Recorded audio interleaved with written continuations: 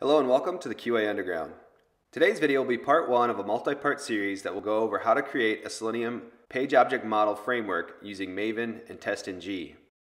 If you are not already subscribed to our channel but enjoy the content, I'd encourage you to hit the subscribe button down below, as we upload lots of testing related videos each week on a wide range of topics, from integrating AI into testing to setting up automation frameworks in multiple languages. With that out of the way, let's get into what we'll be covering in today's video.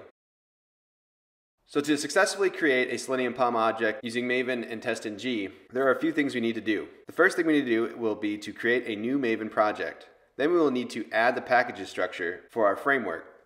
Next, we will create the POM file and add the dependencies. Once that's created, we will create the base test, then we will create the base class, and finally create a properties file. So the first thing we're going to do is create a new project. So we'll open up IntelliJ and select the new project button. With that selected, we'll verify that our project SDK is 1.8. And then we'll select next.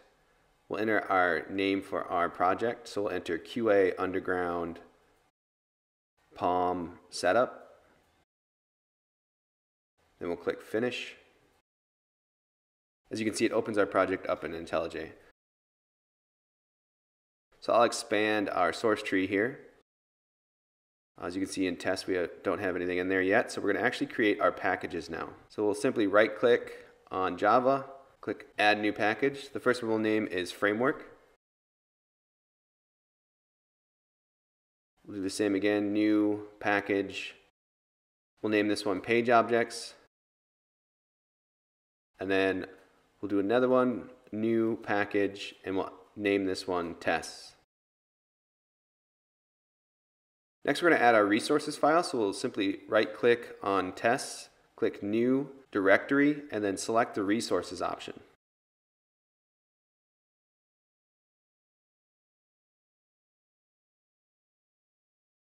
So under our pom.xml, let's start to begin to add the dependencies that we need.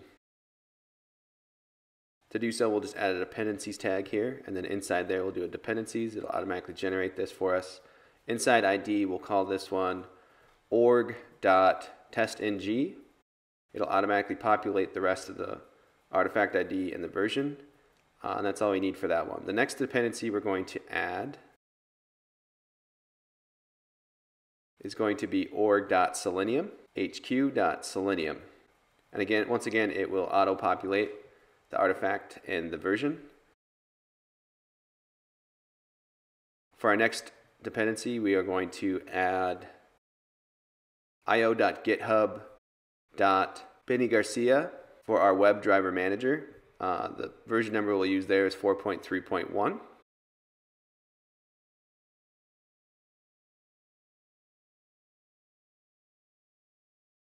Our next dependency will be org.slf4j. And this one will be for our slf4j-simple. We'll add one last dependency, and that will be org.slf4j. And this one will be for the API, so we'll simply replace simple with API.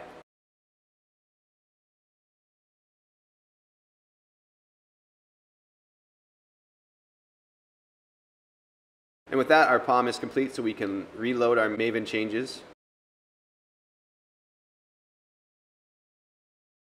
Now we're going to add our base test, so we're going to right-click on Framework, New, Java Class.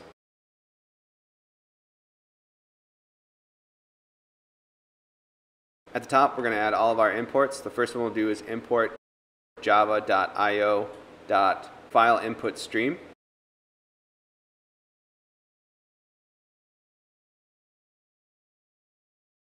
Next, we'll do import java.io file not found exception. Next, we'll do import java.io.io exception.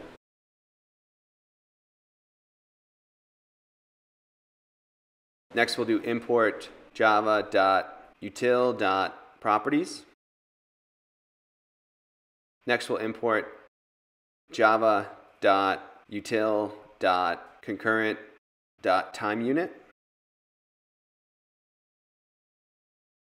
Next we'll do import io.github.bonniegarcia.wdm.webdrivermanager. Next we'll do import org.openqa.selenium. And we'll put a wildcard there. And that is the last three imports that we'll need. So inside of our base test class, we'll create a public static WebDriver. We'll call that driver.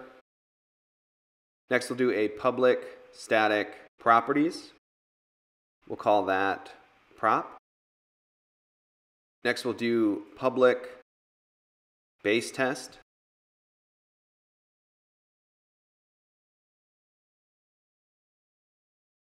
Inside that block, we'll do try. Inside that try statement, we'll do prop equals new properties. Then file input stream IP equals new file input stream system dot get property. We'll pass in user.direct plus our source folder location, so /src/ and then plus our location to where our config property file will be. So I'll pass in test/resources/config.properties. Next we'll do prop.load, pass in IP. Add a catch here of file not found exception. E. Inside that block, we'll simply do e.print stack trace. And then we'll actually add another catch here. I'm not 100% sure if we need this, but I want to add it anyway. So we'll do catch IO exception E. And then again, we will do an e.print stack trace. And that will set us up to get our property values from our config.properties file. Next, we'll do a public static void initialization. Inside our initialization block, we'll do string browser name equals prop.get property, and we'll pass in browser. So this will be our browser from our config.properties file. Then we'll do if browser name dot equals Chrome. And inside that block, we'll do WebDriver manager dot Chrome driver dot setup. We'll do Chrome options. Call it Chrome options equals new Chrome options. Then driver equals new Chrome driver. And pass in our Chrome options.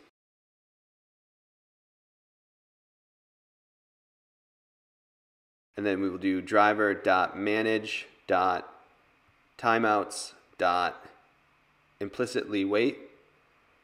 And inside there we'll pass 20 seconds and a time unit of seconds.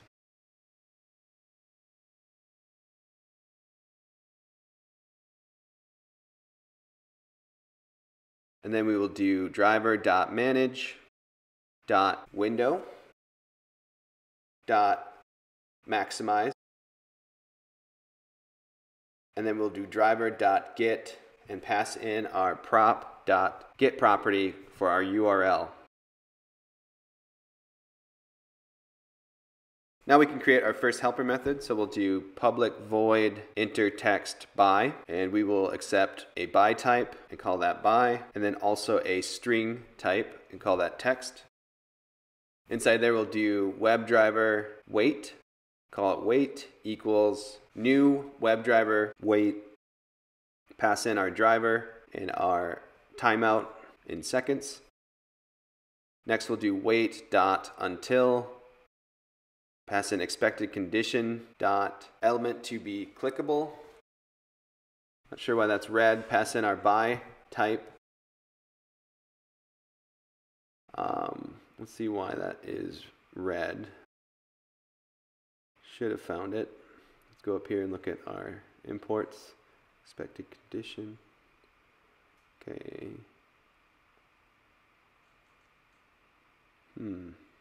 Oh, I see. We actually want expected conditions. So that means we'll have to import our expected conditions as well.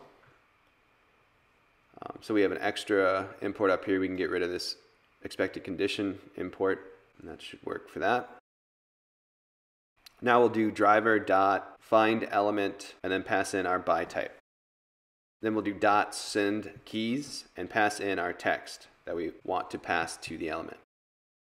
Our next helper method will be a public void. We'll call this one enter return key. And this one will only expect a by type, and we'll call that by as well. Inside here, we'll once again set up our WebDriver wait. So we'll do WebDriver wait, call it wait equals new WebDriver wait, pass in our driver and our timeout in seconds. Then we'll do our wait dot until. We'll pass in our expected conditions dot element to be clickable, and then we'll pass in our by type. And finally, we'll do driver.findElement, pass in our by type, and then do .sendKeys. And instead of text this time, we'll pass in keys.return, which will be the return key. And with that, we are done with our base test for now. Now we'll do a new Java class. We'll call this one BaseClass. At the top, we'll add one import, and that will be import org.testng.annotations.star. And at the top of our public class, BaseClass, we're going to extend that class to accept base test. Then we're going to do @before method. Then we're going to create a public void before method.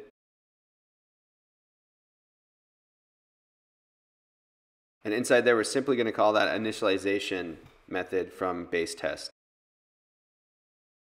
Next, we'll do a after method. Create a public void and call that after method.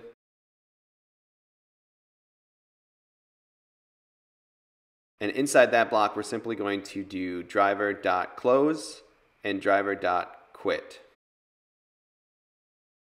Next, we're actually going to create our properties file that we talked about earlier. So we're going to right-click on Resources, click New, File. We're going to call it config.properties. And there are two properties we're going to add to this file. One is called Browser. We're going to equal that to Chrome. And the next is URL, and we'll enter our test URL. For our case, it's going to be http google.com. And that will conclude part one of our series. Today we covered how to create a Maven project, add the project structure, created the POM file, and added the dependencies to it, then created the base test and base class files. If you are not already subscribed to our channel but enjoy the content, I'd encourage you to hit the subscribe button down below, as we upload lots of testing related videos each week on a wide range of topics, from integrating AI into testing to setting up automation frameworks in multiple languages. Thanks for watching, and I'll see you on the next one.